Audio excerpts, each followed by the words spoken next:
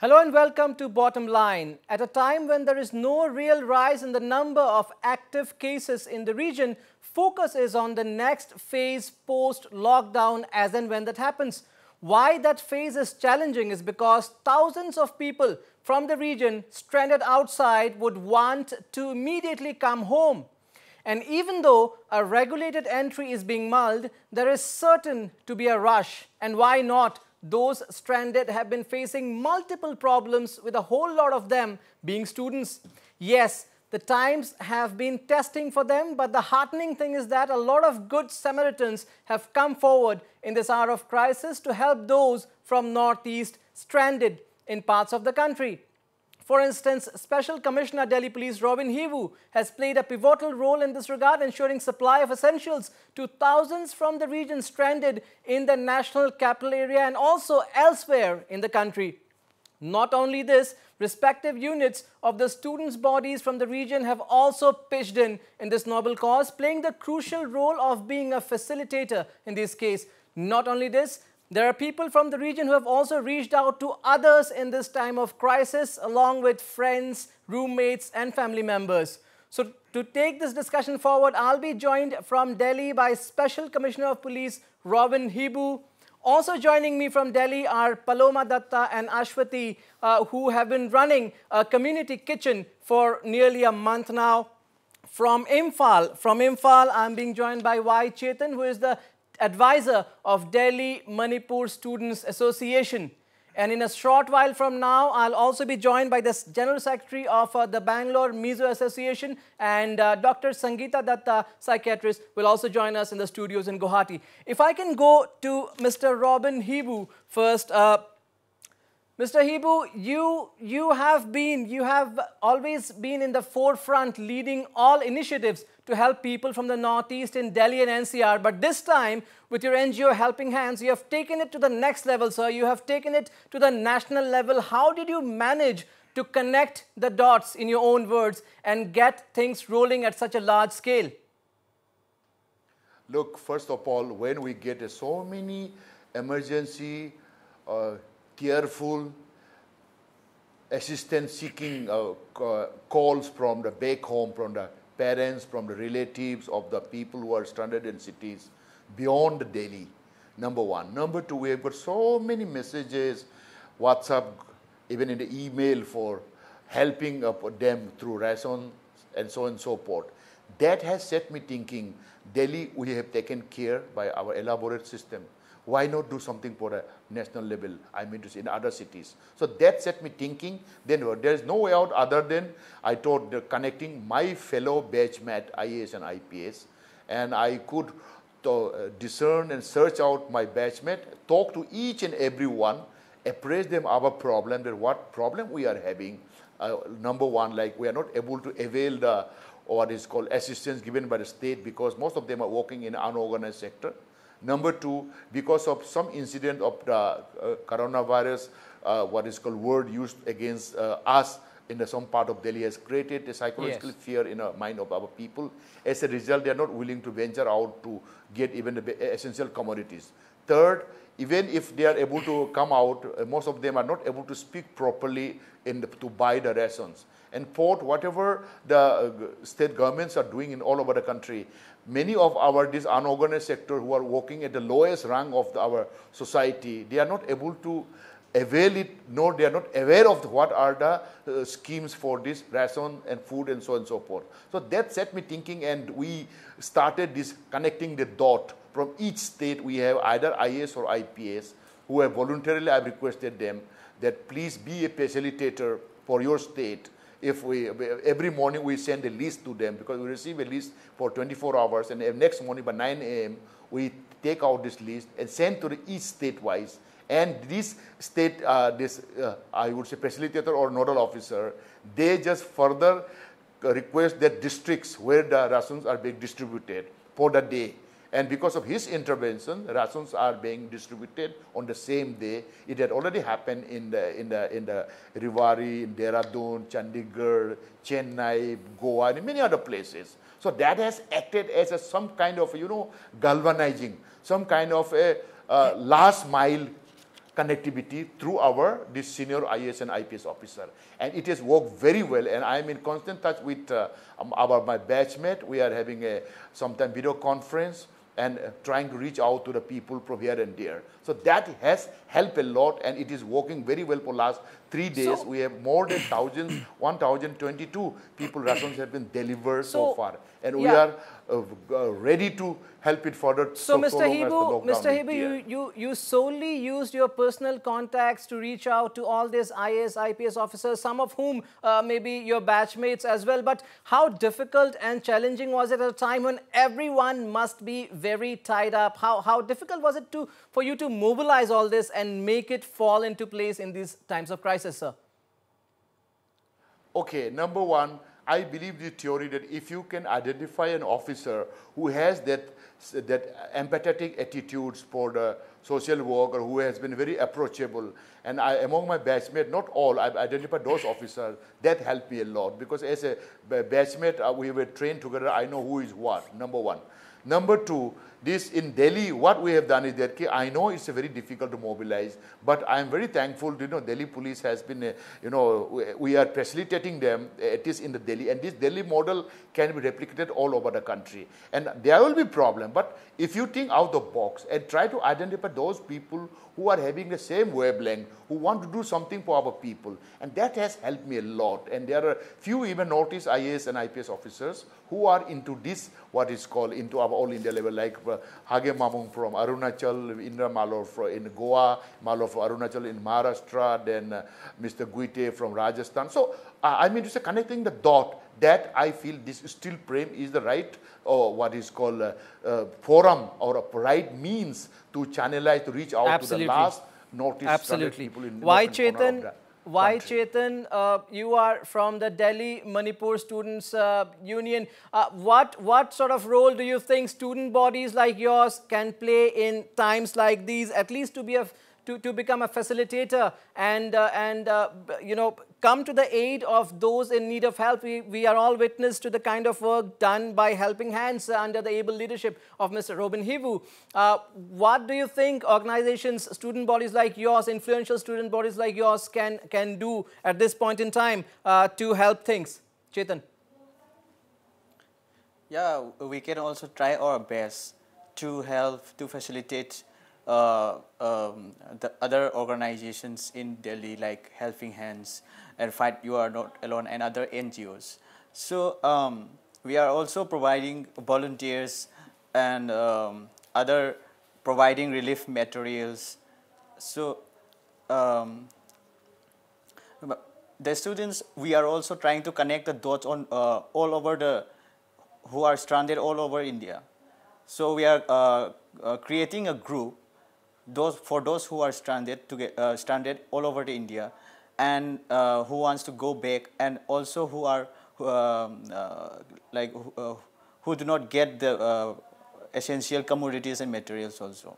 So yeah, we are also working our best by providing volunteers and providing transport facilities and providing essential commodities during these times with other NGOs, like with especially Mr. Robin Hibu. We are also working together with other organizations, other student organizations based in Delhi. Yeah.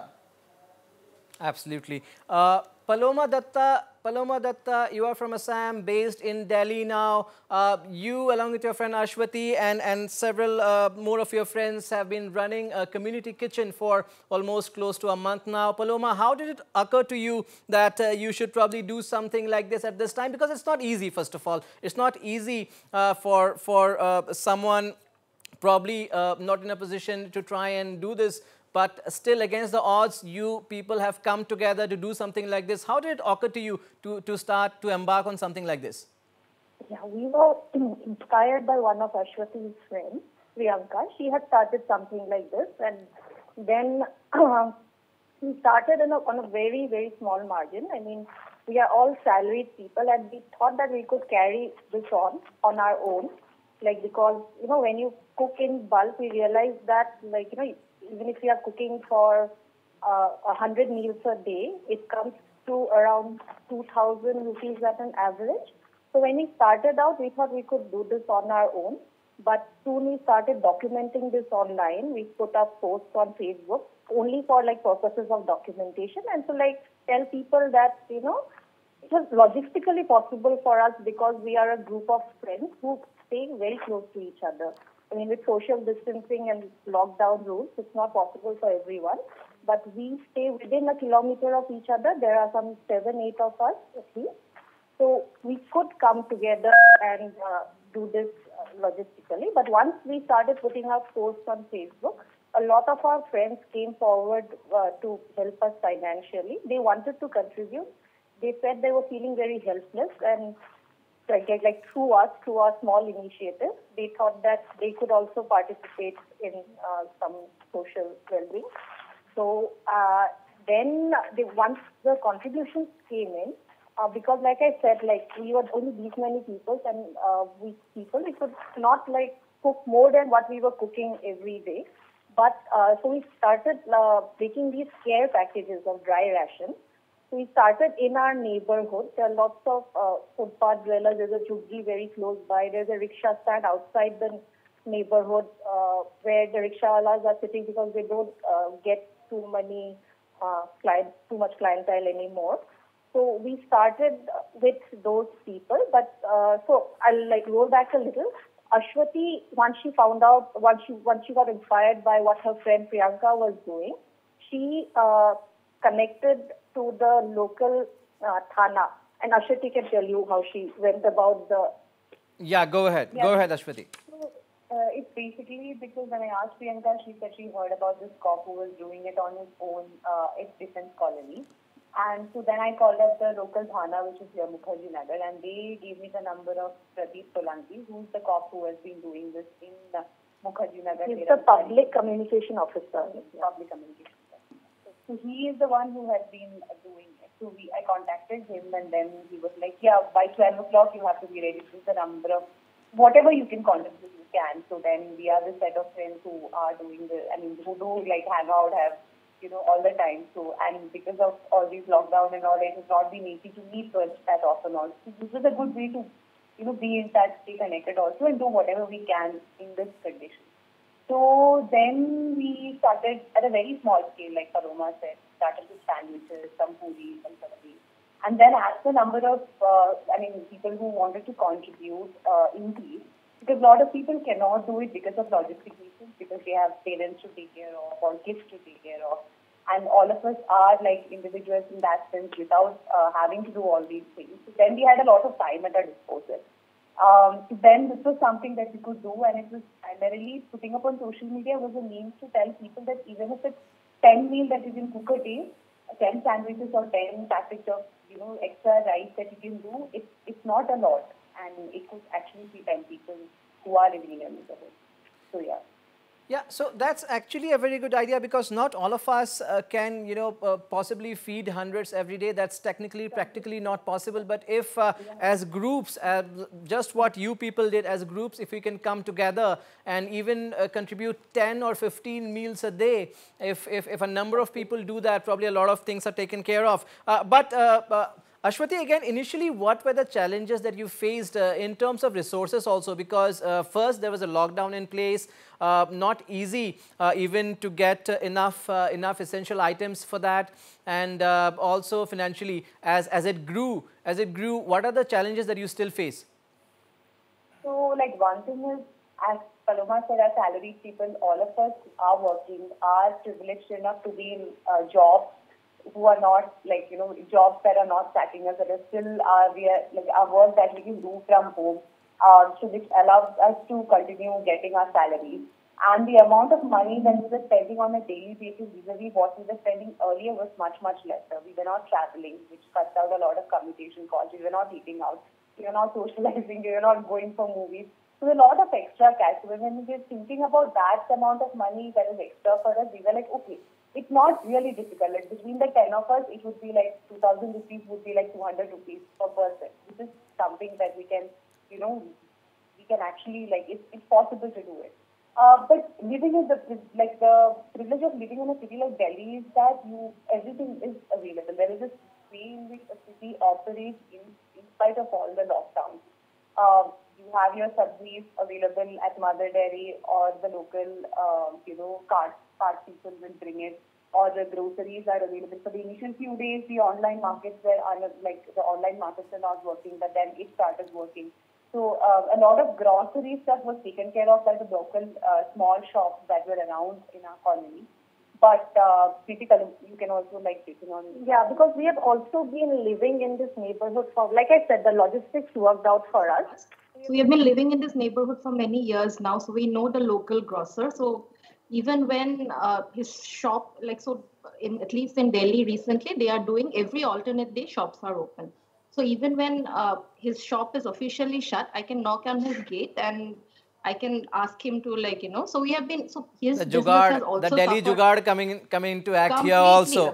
At every level, from the kulcha wala to the grocer to the dabba wala, everybody, the Delhi Jugaad has come to our rescue as well. And also because these small grocers are also suffering, right? Because their shops are shut most of the time.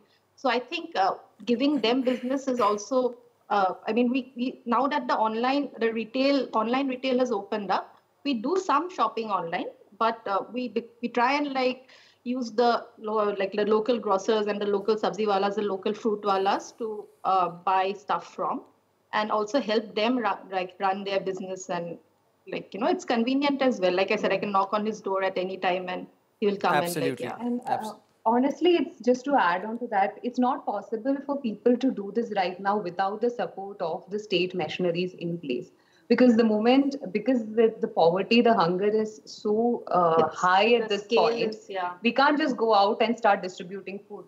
It is not, to put it very crudely, it is not safe. Absolutely. Distribution is the major problem. Mechanism in place to help you do that, it is much, much more feasible and easier to do that. And it's really possible if people in the neighborhood come together and cook those 10 extra meals in a day. It's really possible for us to not let any single person stay hungry in the city or in the place wherever you're living. Absolutely. Robin Hebu, for the last 1 month, Helping Hands NGO under your able leadership has been distributing ration and even ensuring cooked food in certain cases for Northeast students. How challenging has it been to constantly manage resources? I'm sure a lot of people are coming forward to help, but it's not easy providing for hundreds every day, not easy by any means. Number one, I must credit goes to all our volunteers who are sitting 24/7 in the control room. Credit goes to all those donors who are giving essential commodities. Of course, they tell us police vehicle go and collect it. We make a good report. To say good entry of the documentations, and thereafter we pack it properly and give it. And this one is our volunteer from the NGO. Secondly, Delhi police has been all out to help the people in distress, not only to the Northeast, even to other people.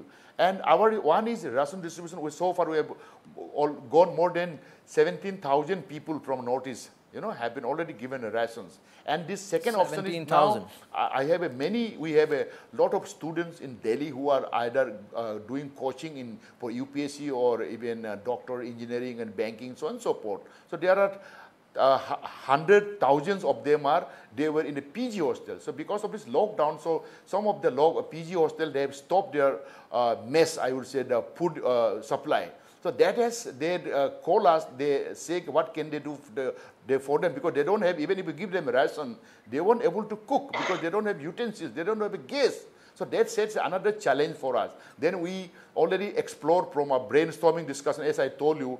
For us, the video, social media is the very effective way. We had a regular video conference through Zoom in every second day with our control room people, with our volunteers, with our donors, with our students, even from Goa and even from Tamil Nadu. So what we do now is that since some of the Gurudwara of the Punjabi in Delhi, they are very, very willing to help us. Then Gurudwara, like in Subhash Nagar, they say they will cook food as per requirement of the Northeast taste, because there are many people who are offering a free food in all over the country. But most of our people that can't eat that full of masalas, food, which we are not able to eat that. So as a result, the Sikh youth have a volunteer, they are cooking a food with a less masala, with a little more, with the vegetables. Going out of their way. So these are the, I would say the spark of the people that we have reached out to those who are willing to, Samaritan, who are willing to not only donate, but also to serve.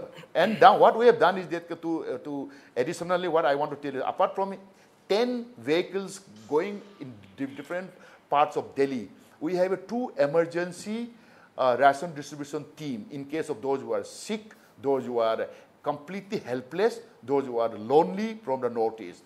And this food is also being distributed in 5 places like Munirka, like Salimar Bagh, like Karol Bagh and Mukherjee Nagar, where our students are, doing a coaching, and they are in helpless condition because of the closing down of their mess or the fooding in their PG hostel. So I would say it is a use of technology through social media, identifying those people who are willing to help to volunteer to serve the people. Third is a great benevolent, reach out by the Delhi police. And fourth, I'm very thankful that now NEC has also chipped in for ration distribution, and they are also supporting us. So all this has made this program, of course, we have a stock taking every now and then. All this put in together, though it is a very emergency crisis, very, very tedious, strenuous, Absolutely. very, very hard timing. No mean task. Nothing can be more satisfying than feeding your own people who are in hungry. Absolutely. Why, Chetan,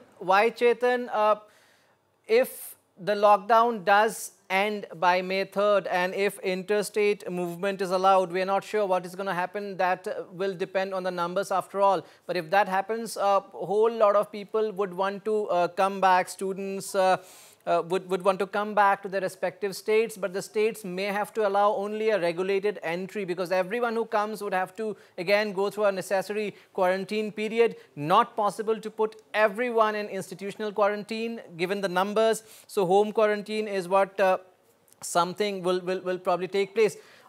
Can student bodies like yours also help in this regulated entry, identify those who need to probably come first, and then also, generating awareness at the same time? What role do you think student bodies like yours can play in this? Yeah, that's the challenge that the government will also be facing. Like, the country is in the lockdown, and many the flights are not properly working. Then many people will be stranded, and they cannot come home. So a regulated entry would be a challenging task, and a student body like us will be like identifying those who have symptoms or not showing symptoms, and we can also like provide volunteers to check proper regulation. So the government also needs to check on this, and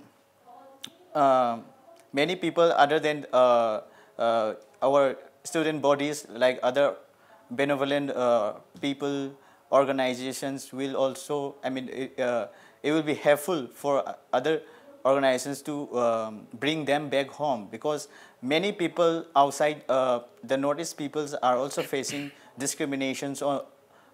So during these times, they feel discriminated. Are student organizations, why Chetan, are student organizations like yours also trying to generate awareness about social distancing, physical distancing, quarantine periods, and what all people need to do? Because if there is a movement, there has to be a lot of awareness. Are you also involved, because you have a good reach?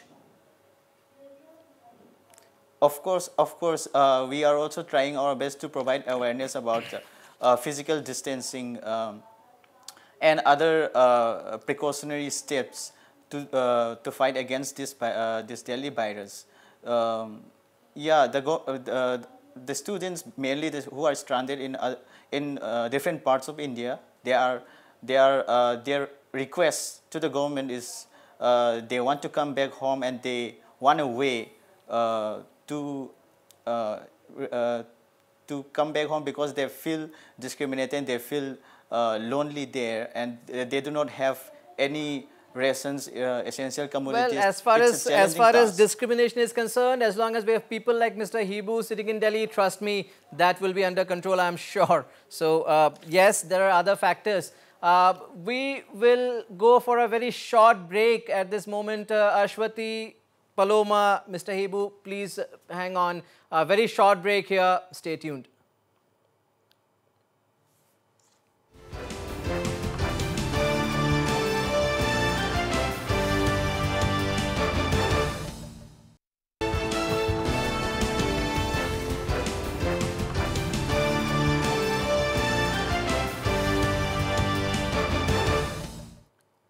Welcome back. You're watching Bottom Line. We're discussing the role played by community kitchens and Good Samaritans in helping those stranded, those from the region stranded in parts of the country. If I can go to Paloma Datta and Ashwati in Delhi. Paloma, these are times when a lot of people are seen using the social media to show off their culinary skills. Nothing wrong with that.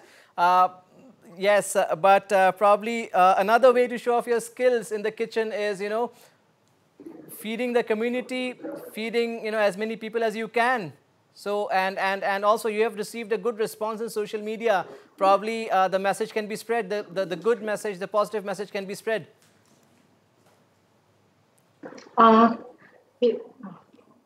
Yeah, Paloma, go ahead. No, I mean, these are like unprecedented times, so nobody has any idea how to deal with it. Like, you know, so it's amazing whatever people are doing to like cope with this, like, you know, these times. And you have a psychologist on the show, you said, right? Yes, so yes.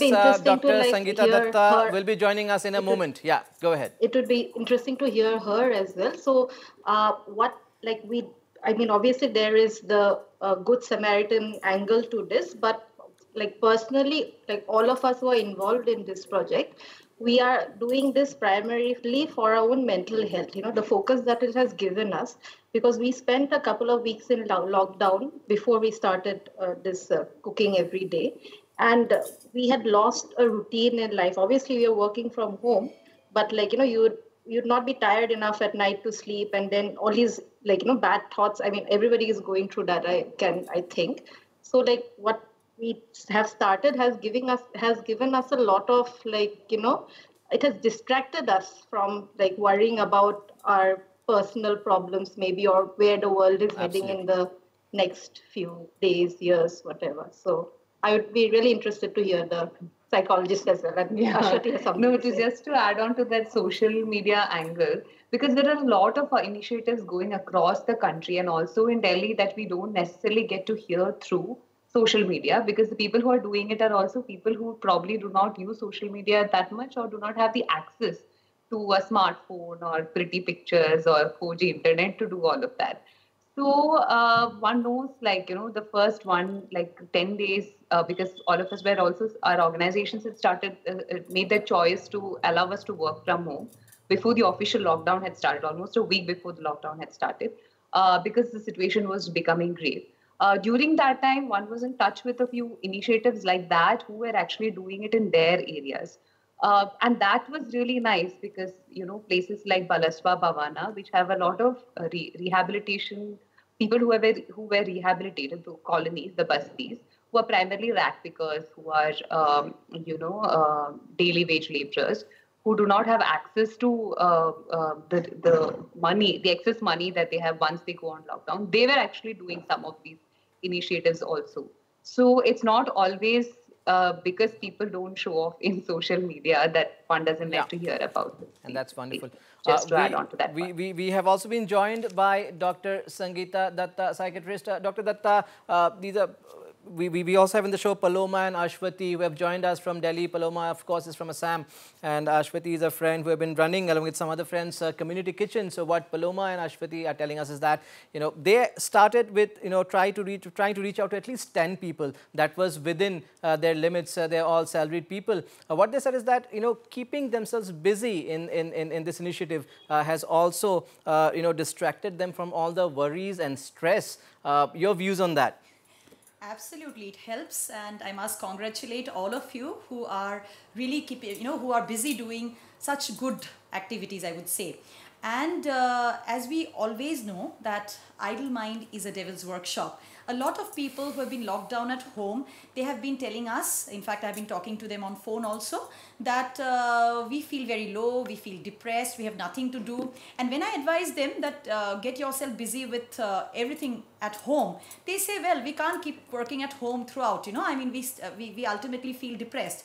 But for people like them who are keeping themselves busy in such social causes, it's excellent, I would say. And apart from that, it helps you channelize your energy towards something higher. And we have discussed this earlier too, like during times of crisis, like lockdown is also a severe crisis, during times of crisis where we tend to transcend the mundane. And this is one way of transcending our day-to-day, the mundane things in life, and go beyond and then become, we are humans, of course. I'm not calling ourselves superhumans, but, we get to actually show the virtues of being a human in such a situation.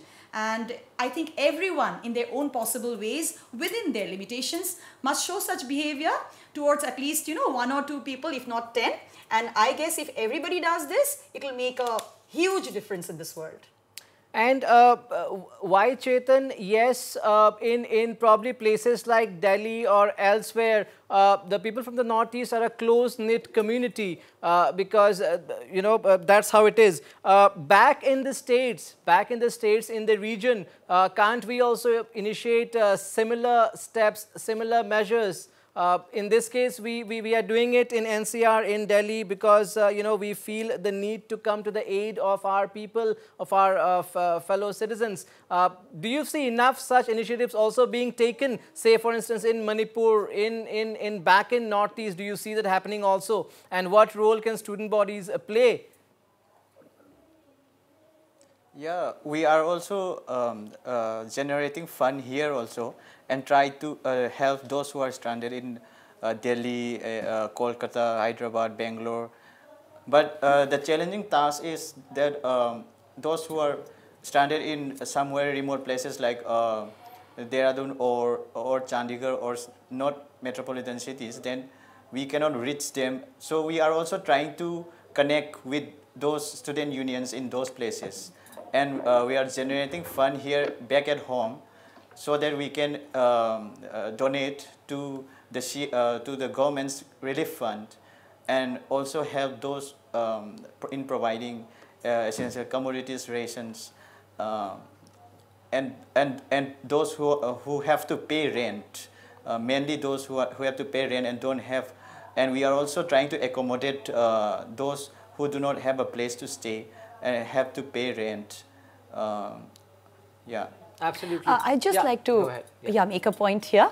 In fact, before the lockdown, before this COVID-19 crisis, all of us psychiatrists, psychologists, we were saying this, that people are becoming more and more egocentric. So this egocentricity had led to a lot of psychological disorders also. People were just thinking about themselves. I'm so glad during these times of crisis, people are again becoming sociocentric, which is actually the right way to be. People are thinking about their neighbors, their society, other people, people in need, people in distress, and people who have something they're trying to share, which is, I think, the right way to be, and it also talks about positive mental health. Paloma, this question is specifically for you. You are also from the Northeast. Do you personally feel, you may choose to answer this or not, do you personally feel that those from the Northeast may have a reason to feel a bit alienated or feel a bit lonely in, say, Delhi NCR, or do you think such times are a thing of the past now? Personally, your personal experience? I have been in Delhi for too long now. Like, I've been accused of being a Delhiite, almost. But I understand what you're talking about. I think this would be, it has both sides. Like, we come to the big city to seek anonymity as well in a way, because like the typical small area, that is what is like, the stereotypical small space boundaries. You want to escape those. So I think there are like two sides to this. Obviously, it does add to maybe character building as well, and it's very difficult. I know that people from Northeast do face a lot of discrimination and especially now with the China connection, which is terrible. now instead of chinky, people are being called coronavirus. So, I mean, that's a whole different problem altogether. So, obviously, I mean, yeah, I'm sure like there is.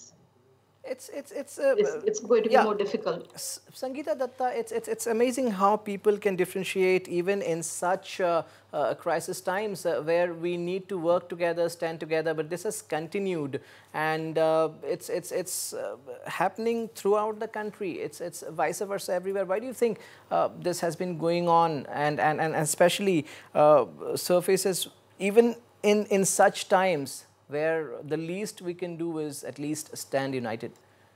Yes, discrimination on the basis of race, caste, religion, this has been happening since, from ages actually. And so far the Northeastern people are concerned, we have always been hearing of incidents where people from the Northeast, especially students, have been victimized for having come from the Northeast. They've been called names also. It is very unfortunate, very sad, and we call ourselves modern, but this is not a sign of being modern at all. We need to do away with these primitive, I would call them, primitive belief systems or whatever, age-old belief systems where people used to think that people from the Northeast are basically very backward or they are from the hills, etc. Because now people from the Northeast, they have actually made progress in different fields, and we have seen that, students, professionals, etc. But as you rightly said, Varun, that these are times of crisis, trying times, testing times, when everybody needs to stand united, and the coronavirus has actually shown us that we are all insignificant. In places like the US or the UK or very developed countries also, people who, countries who talked about power, people who thought that, who used to boast about different things, people who are very egoistic, now they are not being able to handle this tiny creature called the coronavirus. And so it is high time, I think nature has shown this to us, that we need to do away with our false egos, we need to do away with discrimination. Absolutely. What should be our only identity is being a good human being. And if we don't realize it now, we will never realize it, trust me. So it's high time we realize this and we live good lives as good human beings, live and let live. All right, Mr. Robin Hebu, you have been distributing essentials. You've been doing this for a month now. Now you have helpline numbers across states and union territories. How many calls, SOSs, how many calls are you receiving per day as of now, especially from Delhi NCR?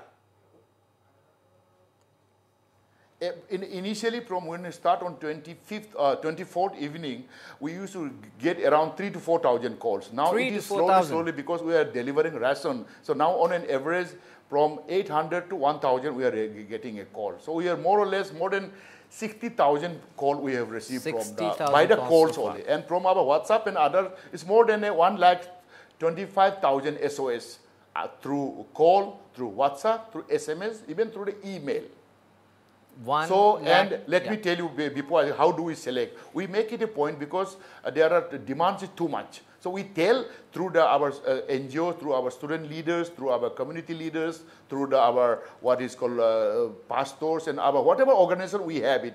We have a good connection through social media. We tell them it is only mean for those Northeast stranded people who are either a poor student or who are the Northeast people who are working in unorganized sector, having very low salary in their job.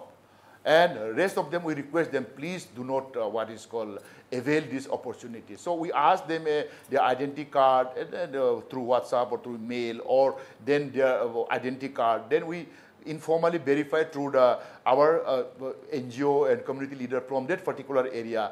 Then once we know, yes, this girl or boy is working as in BPO or in unorganized sector, or this boy is a student in the Hansraj College or whatever may be, then we prepare release. So we have an elaborate system, and I'm very happy that many people are now, even voluntarily, they are now helping us to reach out to the most needy Northeast. Like one case in Munirka, this boy from Manipur had no food for last 4 days. Oh. So he had called us, we deliver food, something like that. We get it every day now and then. We get so many thankful messages. And I think we may not reach out to everyone, but we are leaving no stone unturned so that no Northeast people stranded in Delhi or in other part of the country remain hungry. And we will continue to do that. And I want to assure all of you, pray for us. Let us stay back in home. Whatever is possible, if you, those who are watching, our number is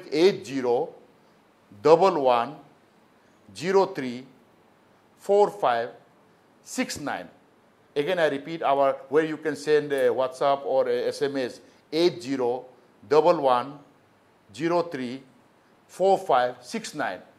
Please send anyone from all over the country, send us absolutely. here. We'll reach out to them by any means. Yeah. So, Paloma and Ashwati, you just heard there, they have reached out to, 3,000 to 4,000 calls every day in the Helping Hands number, and they've reached out, they've got as many as 1,20,000 calls so far, have attended to close to 60,000. Where there is a will, there is a way. It's not easy for even a Robin Hibu to pull this off without, putting in a lot of effort. And what he has done is that it's not just Delhi NCR. He has reached out to IAS, IPS officers across the country, states and union territories, brought everybody, on the same page. And it's great. So even people like you who have been doing this at however small scale, it's always a good initiative. But yes, this is motivation. This is motivation that if we try, we can make it bigger.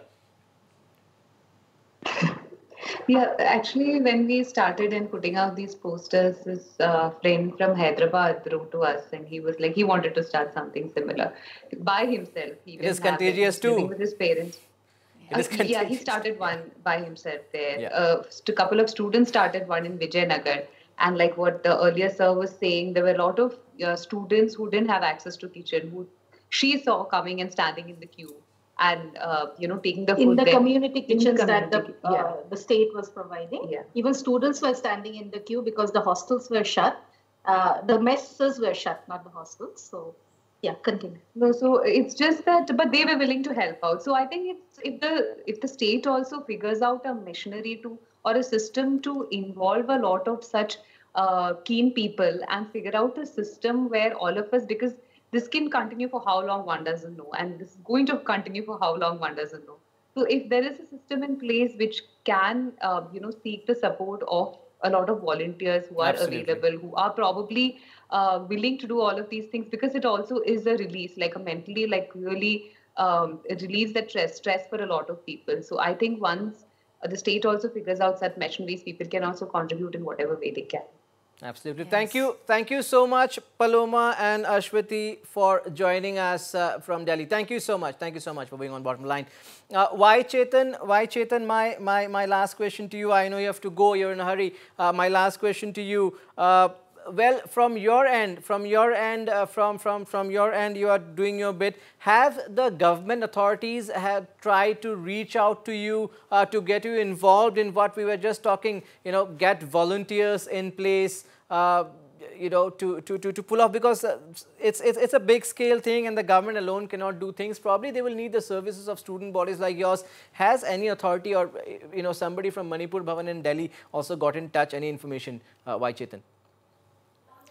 Yeah. Recently, the Resistance Commissioner of the Manipur Bhavan and the Manipur government has been helping in providing essential items. And the government is also trying best, but the only thing is the effectiveness of such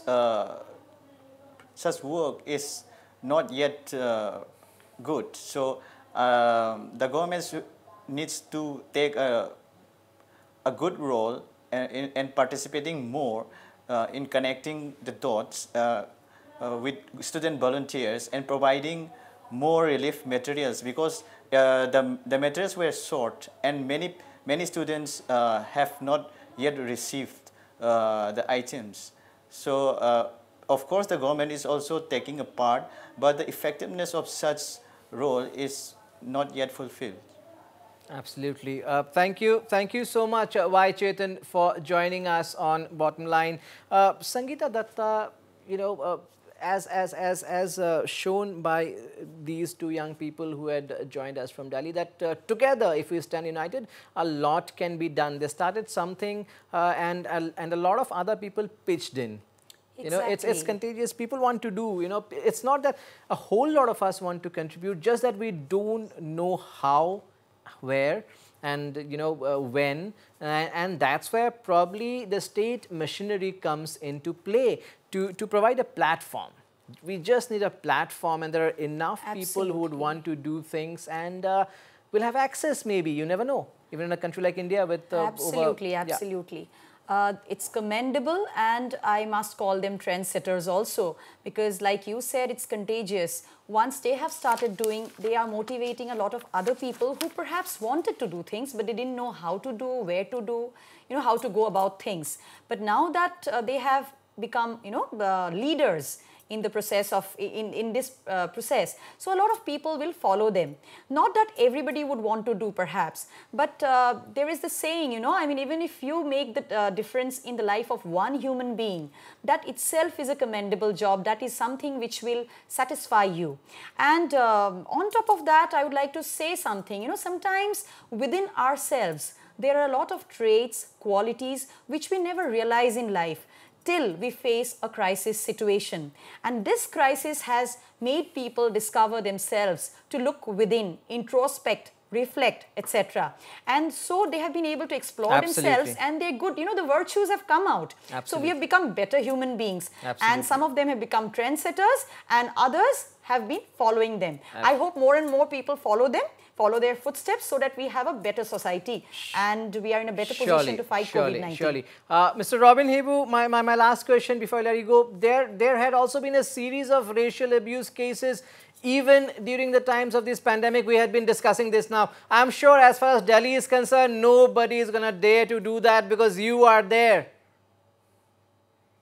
Yes. In Delhi, it's a zero tolerance, even before the pandemic also. There is already a standing order procedure. There is already a Northeast Special Police Unit, which is established after killing of Nido Tanya. There is a massive sensitization. And under when I was nodal officer, we have started special recruitment from the Northeast. So in Delhi, it is a very clear-cut order down the line. Everybody that no nonsense, no tolerance, zero tolerance to any kind of discrimination in Delhi. In other parts also, whenever we get such case like today's case in Goa, immediately our volunteer from the Goa for helping hand send me this has happened. Immediately call up the South Goa SP, and we immediately within 3-4 hours it has been worked out that the assaulters have been arrested, and that lady is safe with that our helping hand. They are just taking care of her, including the rations. So wherever it is there, we chip in as an NGO and even as a personal officer, since now I have a very good forum connecting the dot from all over the country. So it will be easier now for in future also to address this issue of discriminations anywhere in the country. Thank you so much. Thank you so much, Mr. Robin Hibu, for joining us on Bottom Line. Thank you, sir. Dr. Sangeeta Datta, even one man can make a difference if there is intent. Yes. If there is intent. Yes. And for all those who are stranded outside the state of Assam, this is good news because, they were feeling very lonely, and now they know they have created new families. This is not less than a family. When people start feeling for you, when people start, helping you out, etc. What actually happens in a family is being done elsewhere, outside the state. So this is wonderful, and I would like to appeal to everyone that never ever think that if I do this, how does it make a difference, because I'll not be able to make a huge difference. Every minor difference also counts, because if everybody does something, it adds to a huge difference. It's like the droplets of water in the ocean. So if everybody drops one drop of water also in the ocean, so we create the whole ocean. Let's think like that. And such moves, such gestures makes me feel so optimistic and so positive. And instead of the depression that people were going through, instead of the stress that people were going through, we see that a lot of positive things have been happening in the society. I hope more positivity grows.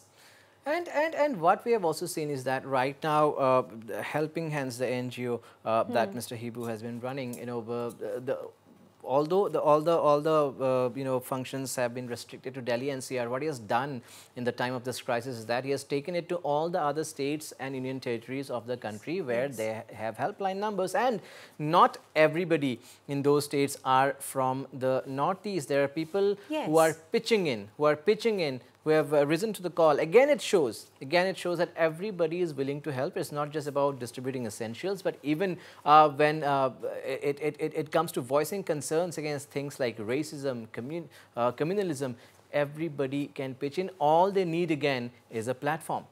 Absolutely, and he is a role model in the society today. So the trend that he has set, you know, of during this lockdown period, I'm sure this is not going to end here. Even when we see better times, after when the lockdown is over, when we actually tide over this crisis called COVID-19, whatever crisis has been caused by the virus, I'm sure these kind of gestures, initiatives will continue, and perhaps, you know, helping each other will turn into a movement, hopefully, someday. It's not just about COVID-19. I'm so glad COVID-19 could initiate such a movement in India, and also elsewhere in the world also people are helping each other, one another. So let this gesture continue, let these initiatives turn into a movement so that we live in a better world, better society, and we become better human beings.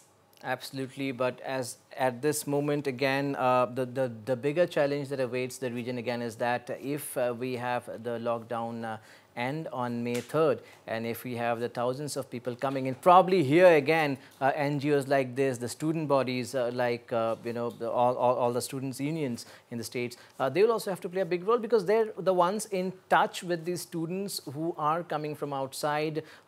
They can probably assist the government in also identifying who wants to come, who has to come first, and sequence things, because we cannot have everybody entering at the same time. Absolutely, that needs to be planned properly. I think government, NGOs, and I guess every human being, every person living on this planet today, they will need to, you know, be a part of that plan, because it needs to be a step-by-step plan. You know, we cannot be overwhelmed by too many people coming into the state or into a region, and that is there. But it reminds me of an old English saying that when one door closes, there are two others that open. But sometimes people just keep looking at the closed doors, so they don't see the open doors. So even if there are bad times, even if, you know, there are challenges, there'll be more challenges when people come back to the state, people who are stranded outside. I'm sure there'll be solutions too.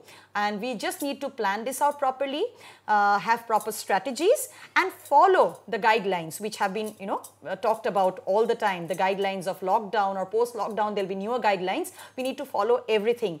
We have to follow the do's and don'ts, and I'm sure there'll be newer, you know, ways, new directions as time passes, and I'm sure we'll tide over this crisis. Absolutely. What we saw today is that a few dedicated individuals can definitely make a difference. We need to keep this spirit alive. That's a wrap of Bottom Line. Thank you so much, Dr. Sangeeta Datta, for joining us.